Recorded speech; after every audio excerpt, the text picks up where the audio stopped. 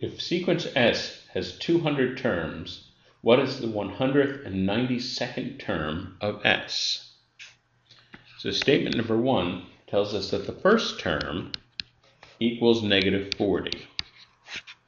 Well, by itself, just knowing the value of the first term and nothing else about the sequence, this statement by itself is insufficient. Now we have to be very careful here and remember, as we move on to statement 2, we have to completely ignore and forget statement number 1 and consider statement number 2 on its own. Statement number 2 says, each term of S after the first term is 3 less than the preceding term. So as we move from term to term, we're going to subtract 3 each time. Well, that's very interesting, and if we knew the value of the first term, or knew any term, then we'd be able to figure out the other terms from this, because this gives us the pattern from term to term. However, when we just have this statement by itself, all we have is this pattern from term to term, and we have no other values.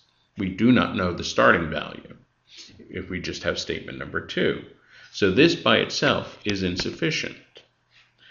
Now, as you probably have anticipated, if we combine statement number 1 and 2, well then we know it starts at negative 40 and then decreases by 3 every time. Well, shazam, we can figure out the whole sequence from that. It would take us a little while, but we could figure out all the way up to term number 192. This is perfectly sufficient when we combine them, so that is answer choice C.